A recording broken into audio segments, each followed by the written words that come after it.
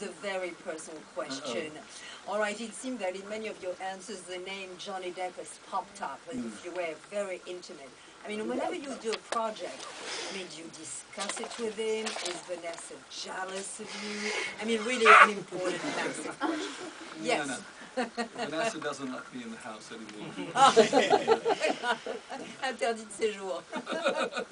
Now, Johnny has got the quality that I just love. I mean, for the kind of things I do, he's perfect. He is incredibly fast, intelligent, funny, emotional.